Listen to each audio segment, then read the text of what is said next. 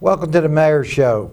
Today we have, as always, very important things to talk about. Probably the most important thing right now is the addiction crisis that's going on, not just here in Bensalem and Bucks County, but throughout Pennsylvania and certainly the country. The addiction problem, as everybody knows, it is a crisis, and I think everybody knows what a crisis is today, and we're out there trying to find answers how to fix it. And today I have a guest with me. Today is Jay Kurko. Jay is with the Lower Bucks Addiction Task Force, Lower Bucks County Addiction Task Force.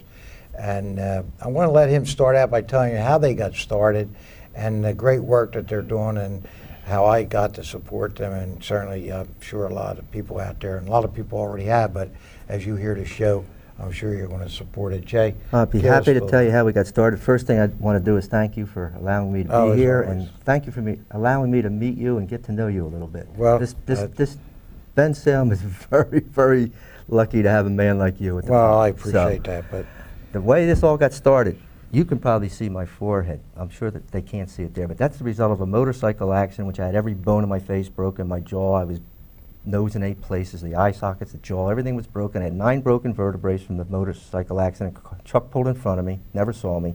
Wrist, collapsed lung, broken rib, broken heel. Oh, God. And I flipped over, rolled 50 feet, and I lived. And they said I should be dead. So I felt fine. I'm playing ice hockey again. I'm fine. But in the hospital, when all the doctors said I should be dead because of what happened, I said, I'm okay, I'm going to be okay. I've never lost consciousness, but they said, take these opiates. And I knew I was going to be in pain for a lot of time because I had a lot of broken bones. I said, no, I'm not going to take the opiates. So I didn't take the opiates. And I'm thankful I didn't. But then I got involved with, our church is running a Code Blue, which is where we help the homeless during the winter when it gets cold. Our church is running it. And I thought I'd better get out to it because I thought that day that I had that motorcycle accident, somebody was watching over me because every doctor said I should be dead, and I wasn't. I'm fine. So I went to the Code Blue, and I got to know Penny Martin, who's the CEO of Advocates for the Homeless and Those in Need, who run the Code Blue in Lower Bucks. She's one of my best friends. I'm very lucky to have her as a friend. And through that, she couldn't make a meeting at St. Thomas Aquinas. That was an addiction panel meeting.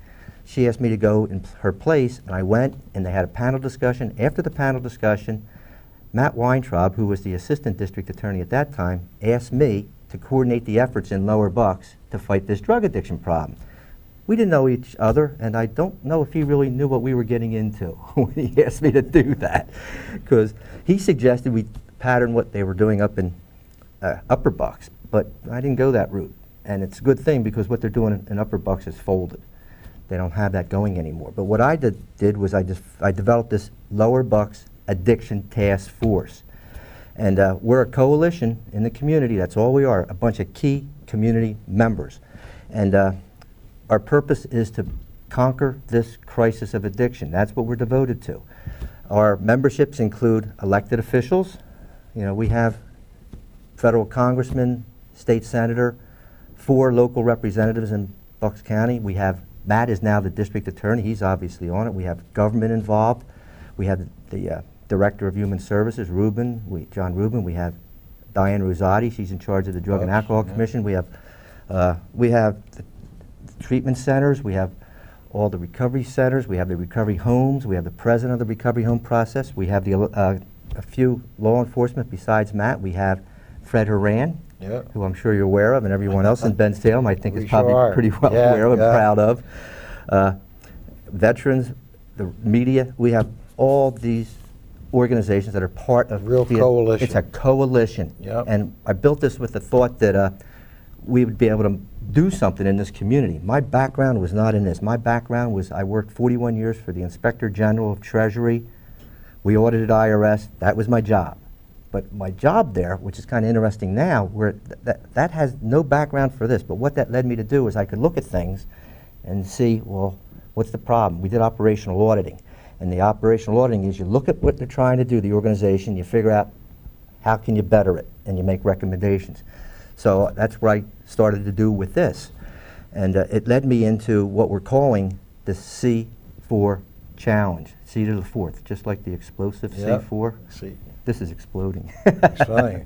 You know, And it is. I mean, it is. doing It's taken off. Tremendous job, and that's why This is we're here. taken off.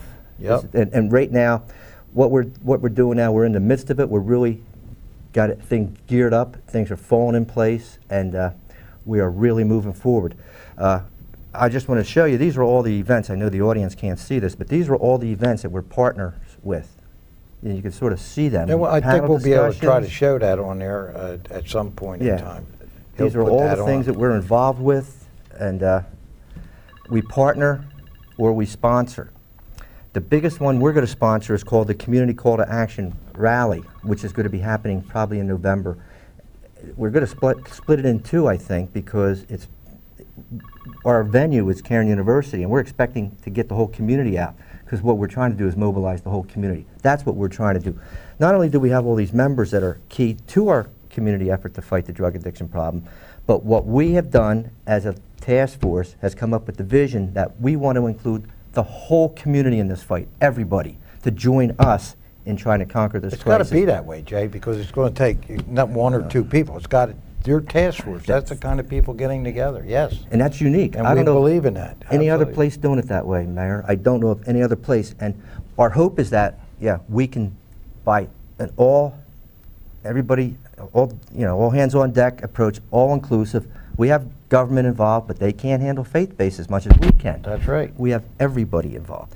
And by having the people involved, we think that we're going to be able to beat this. And if we can, then what do we do next? Don't say if. We're going to beat it. We're going to beat it. I'm gonna all for beat that, it. yeah. We're going to beat it. I am convinced as long as we all stick together as a team, we're going to beat this thing. And when we do, we can take this model and move it to the next community, the rest of Bucks County, and then maybe the rest of the state.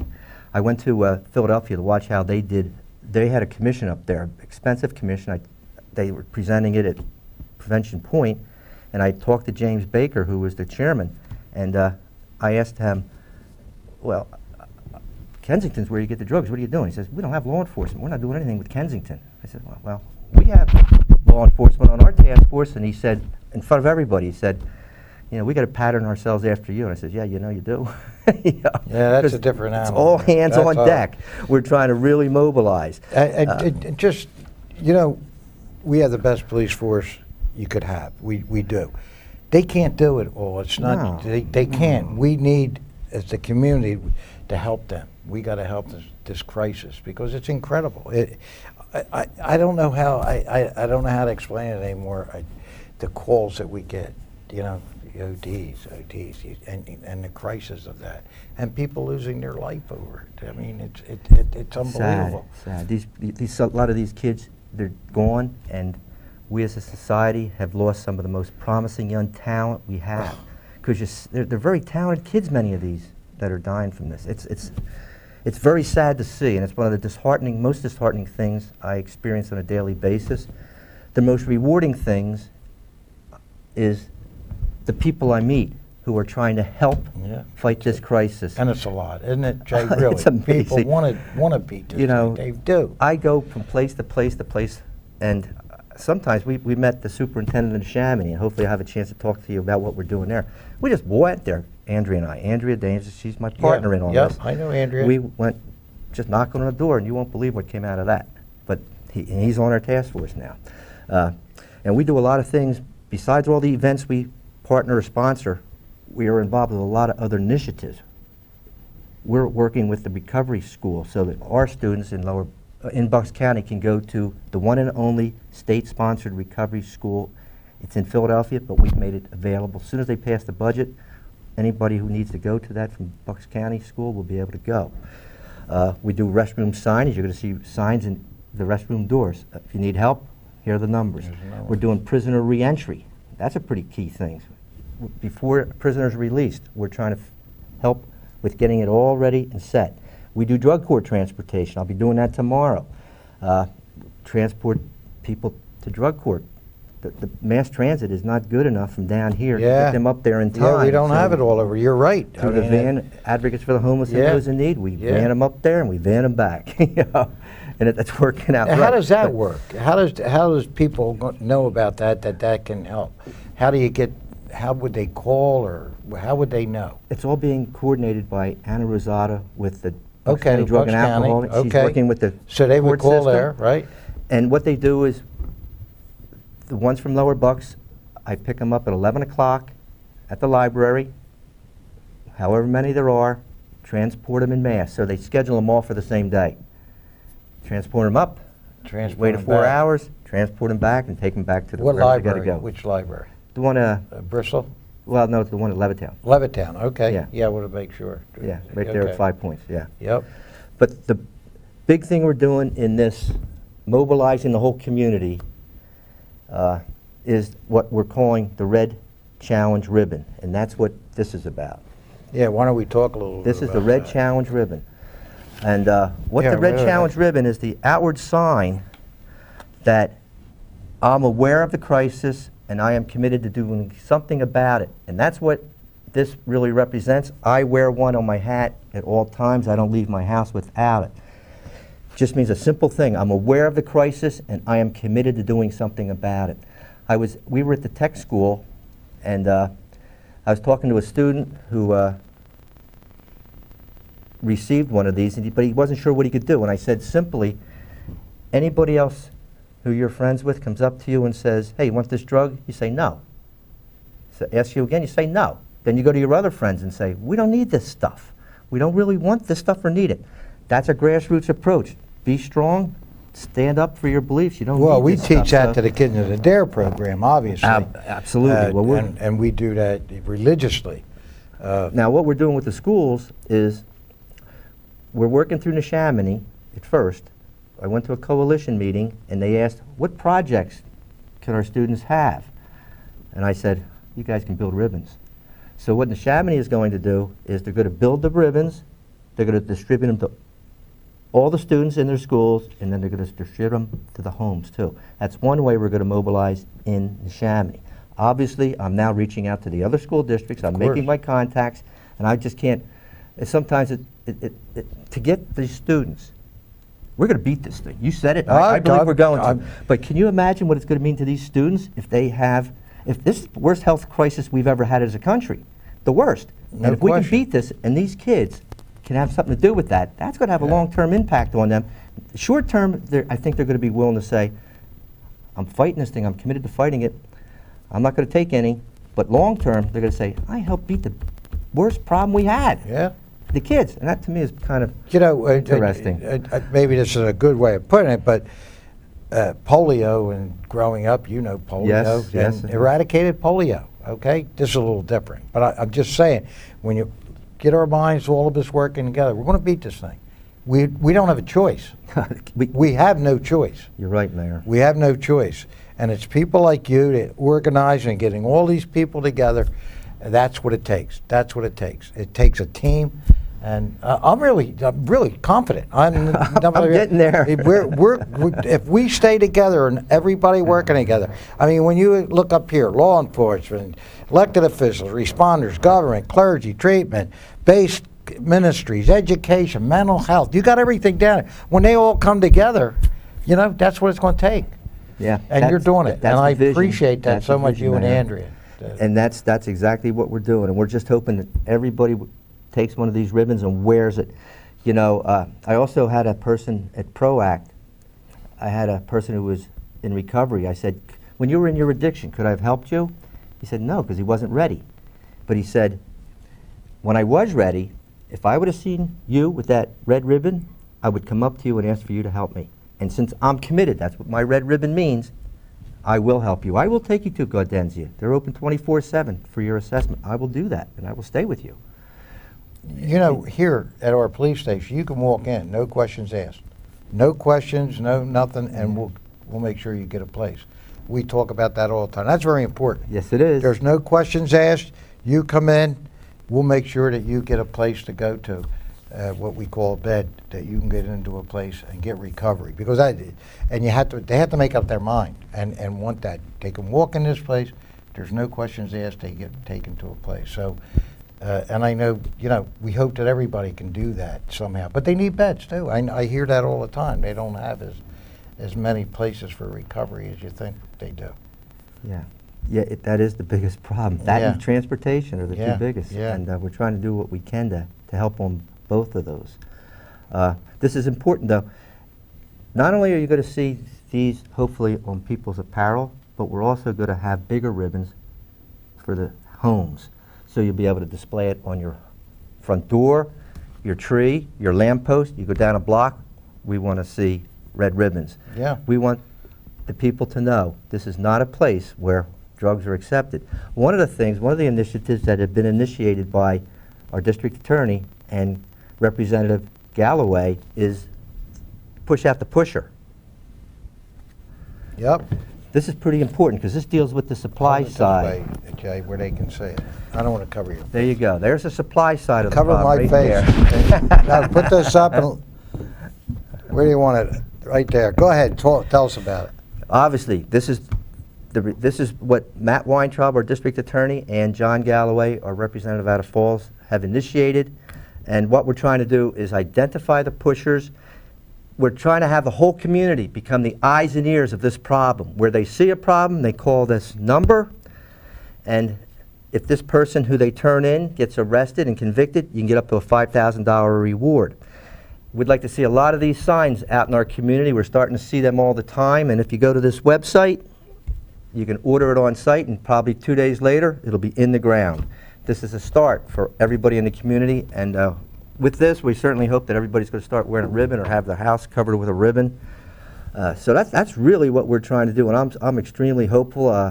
I go play out here. The stigma's a problem, and we try to come up with events that can maybe help. One of the events we have is something called a softball kickball picnic for our LBATF members. What we want to do is have the residents of recovery homes on the same field as our police officers, our first responders, rescue squad, and our LBATF members. Have we done it yet, or is That's that the first. We're going to have it at the end of October. Oh, okay. And that's going to be fun. It's going to be a big pig roast. We're going to have a lot of fun that day. Good. You Where's know? that We gonna hope be? to see you there. Where's that going to be? That's going to be at the Pacific Little League fields.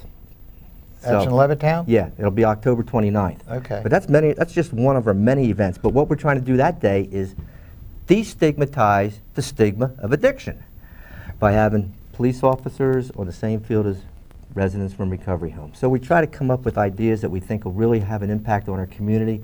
I've lived here all my life, and this community means a lot to me. Me too. I don't know what the addiction, I don't understand it. I've never had it myself or my family. Or I. But this is the crisis that we've got to beat. All families, there's so many out there with it, so we can't say, you know, it can happen, and it does happen. There's no question. I mean, but how, like, if they want to get involved, how do they get involved? How would they call you or Andrea and say, I want to be involved in what you're doing? Is there a way for people to get involved? They could call here, and I could certainly we'd welcome that. Get in touch with It's just you. about every event. Not only right now, all of our events am I taking ribbons, but we also have a sign-up sheet. And we've just now got somebody who is going to be our volunteer coordinator. We're going to have nights like this Thursday night is going to be a night where we're making ribbons, because everywhere I go, I give out, every event I go to, I give out these ribbons. So we're going to need ribbons. So we're going to be making them. We're going to have volunteer night. We also have just brought on somebody who is called our Red Challenge Ribbon Coordinator, because we're going to have to coordinate these right here. This is one of the means. We're hoping to put these in we got 300 of these we have to distribute in our community. And the mayor's office is the #1. He's the first one to get one. And it's the numbers on it. And I thank you for that. We're proud of that. We will have that out. And today we're going to figure out where the other 299 are going. Obviously, we want to see them in the schools. We want to see them in the churches, because we're going to, besides the school districts, we're going to have the churches distributing these red ribbons too. We're getting those on board. Absolutely. So besides schools, churches, and Lower Bucks Chamber of Commerce is on board with us, but we're going to put these out in a lot of places. Hospitals, libraries, schools, churches, municipalities let me like ask you a question. We're saying Lower Bucks. So are we concentrating, what are we going up in Lower South, Middletown? Is that Yes. Is that the area across there? Yes. All the way up into Tullytown? Tullytown, Lift is part of this. Okay. Lift is Lower Makefield, Yardley, Falls, and Bristol, Tullytown, Bristol Borough, Borough, Bristol Township, Bensalem. Middletown, Bensalem. Yes. Yep. All of them. We go out to like Warminster. Yeah. That far. Yeah. And like I said, once we beat it here, it's designed so if they emulate our membership and our vision of having everybody on board and involved with this and committed to fighting it, because it is the worst crisis. Jay, I see your card. Yeah. Now, is that the information we give out, right? That's it right there. Can I put it on the screen at the Absolutely. end? That'll be on there. Absolutely. It'll be your email and your cell. You want Yes, that yes, that's out there, fine. okay? Well, that, ladies and gentlemen, we'll put that on the screen. So if you want to get in touch with Jay, and you should, any way you can help and volunteer even, I'm sure that you can use all that. But if you want to know more about it, and maybe not enough detail that we did here today, they can call you or email you. I'd be happy. And I know Jay. I know his passion for this. Yeah. And that's what your second shot was after the motorcycle accident. Had stuff for you to do, and this is what it is. This is what I'm supposed to be doing. This is what yes, you're it is, supposed to be Mayor. doing. Absolutely. I'm Yep. convinced that the people I've met because of this, things are happening that I can't explain, I can't plan. They just happen. And it's better than anything I could plan. And as you can see from our motto, Oh, bringing yeah. hope to the addiction crisis, and our hashtag is Be the Hope. We want everybody wearing a red ribbon. We want everybody to be the hope To get for somebody started, who you needs can them. come here and get started with the red ribbons. Yes, right and, here. And I'm sure we're going to find a way to replenish that and keep Absolutely. that full here. And it's really, really important. You all know the crisis. I know you know the crisis. It's just been all over national news, local news, wherever. The crisis is there.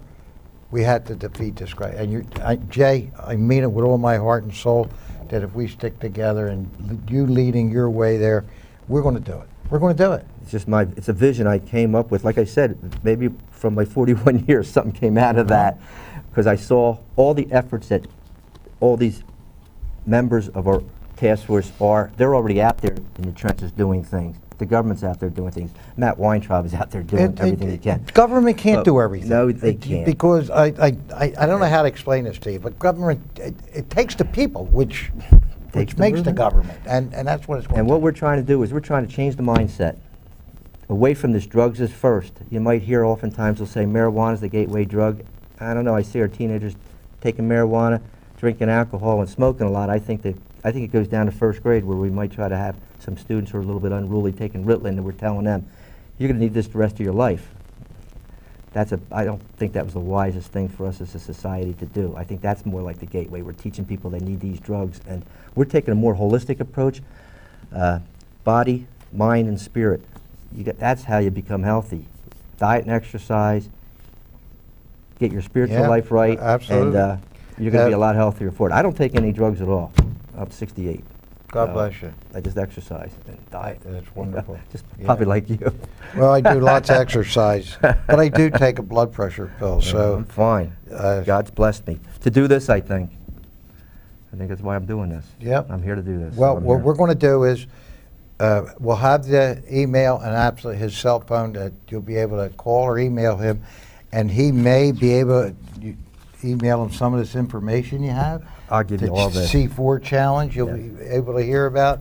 And certainly we can give you any information if you want to work with Jay and Andrea on this, and certainly it's the task force that we're working with. And if you want to volunteer, again, call Jay, use his email site. I'm giving you the last word. Oh, I'm just saying, this is a pleasure. I thoroughly enjoy it. I'm so glad to meet this guy, get to have known him, and know what you're doing in Bensalem, and meeting all the people in Bensalem part of a to team. fight this. Jay, we're part of a team. I always say so happy. Teams win. Yeah, I agree with that. And tell Andrea I said hello. We'll be in touch. Yes. We're going to have the ribbons for anyone out here. We'll have them right in the lobby for now. And we're going to continue to fill that up. Hopefully in a couple days I'll need more. I'll have them for you. Continue the great work. Thank you, and Mayor. thank you for the great work you and Andrea are doing. Thank you. And thank you, everybody. Hope you listened and get a hold of Jay anytime you want. Until next time, God bless.